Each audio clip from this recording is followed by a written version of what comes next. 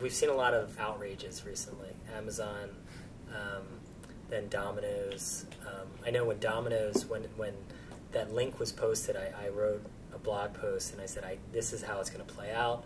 It's going to become a shitstorm on Twitter, and then bloggers are going to write about it a day later, and then the New York Times will weigh in a week later with a 1,300-word piece. And like clockwork. Yes. The cycle is accelerated. It only took the New York Times 3 days, but it's all very, very. Yeah. I mean, it's like we've all seen. Everyone. I almost feel like everyone has their role to play. Everyone knows what gets in place, and then it's like, all right, let's go. We'll do it. Right. It's like, all right, what's the next thing? And then it just goes off in the ether. Is there any lasting lesson to be learned out of these things? I think if there is, it's just be a good brand beforehand, and this stuff will bounce off of you a lot quicker than if you're not.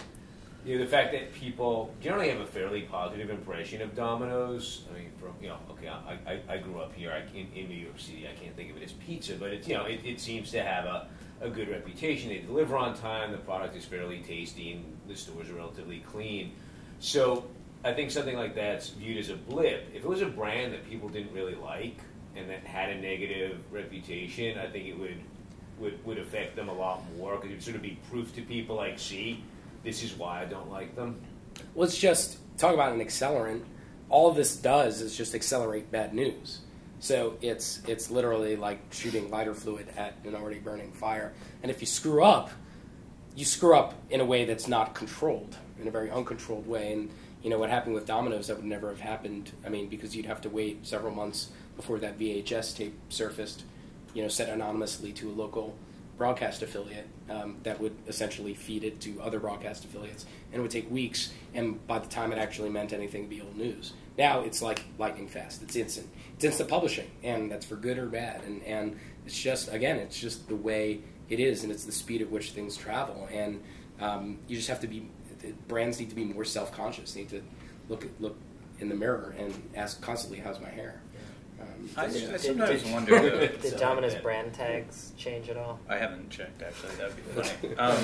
I just wonder how new that really is. Like, I mean, there have been lots of big shitstorms in the past where you do have to do kind of disaster control, right? And you kind of get your PR people out there, and you kind of start doing, and certainly these things, I totally agree that these things accelerate, and I totally agree that the interesting thing about Twitter is that how many people who kind of are in the media are paying attention to it, and generally, when you're in there, you think whatever you're reading is the thing that's really happening in the world.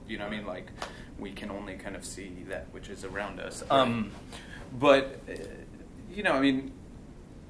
I guess kind of disaster control is not a new thing, right? Lots of people have, their communications people in place exactly for that moment. And when you look at politicians, that's how they operate, right? Like, they're ready at a moment's notice to go on the offensive if something happens. And, not to say that these things haven't changed, and certainly, I think there are opportunities to kind of head things off at the pass more.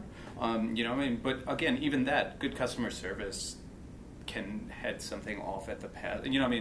I had a great experience with Seamless Web recently. It might have been something that would have really upset me, but their customer service dealt with it very well, and that was kind of it. But customer service isn't a new thing either, right?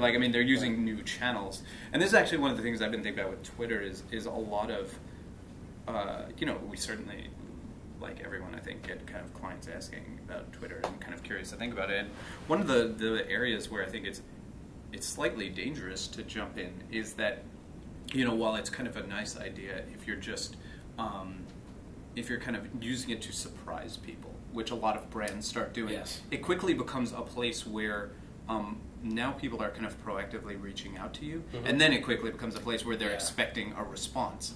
And so are you ready to kind of be there with a response? At this point, if you Twitter at JetBlue, for instance, right, you probably think that you're going to hear something back. And if you don't hear something back, is that the same as them not answering the phone on the customer service line? And if that's the case, how are they thinking about that? And so, I think that these are all just kind of So you think the expectations might be too high for companies to actually follow through? I don't think they always are. I think it's just a danger that you can fall into the expectation trap. And once you do, and people are really expecting this to be not just kind of a place where, you know, you surprise and delight your customers with a coupon or whatever you're doing, or some content, it becomes a place where, you know, they start reaching out to you and they expect a response. They think it's the same as picking up the phone. Well, that's very true. Because one of the biggest problems, a lot of the early players, right, got the fact that you have to be able to back up whatever you're saying or doing there. So like when Dell set out to correct Dale Hell, or even Comcast with this guy Frank Eliason,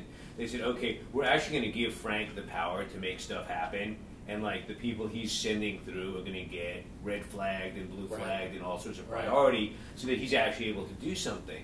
My fear is, to Noah's point, is a lot of the newer companies coming in don't get that.